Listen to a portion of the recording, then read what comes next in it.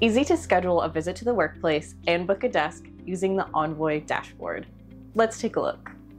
Once you're logged into your Envoy dashboard, head to Your Schedule on the left side of the screen. Here, you will see the dates that you can schedule a visit to the workplace. Locate the date that you want to visit and click Schedule. And that's it. You'll be automatically allocated your desk for that day.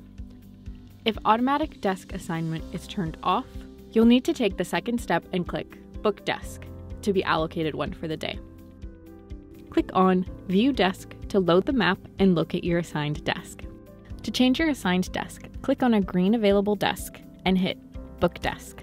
On this map, you can see other available desks, along with other points of interest set by your admin, such as kitchen, restroom, or front desk.